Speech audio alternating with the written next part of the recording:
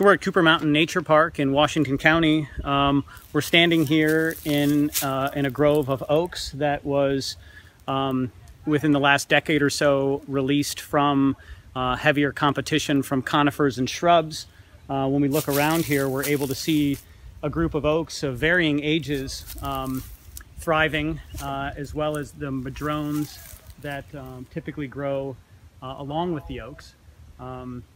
A lot of work has been done in this area to reduce competitions through a process that we call release. We call it oak release, where we come in and thin the conifers and thin competing shrubs to give the native plants like the oaks, like the madrones, and like some of the grasses like the Romer's fescue, the ability to begin to thrive and ultimately outcompete some of the invasive plants and some of the encroaching trees and shrubs.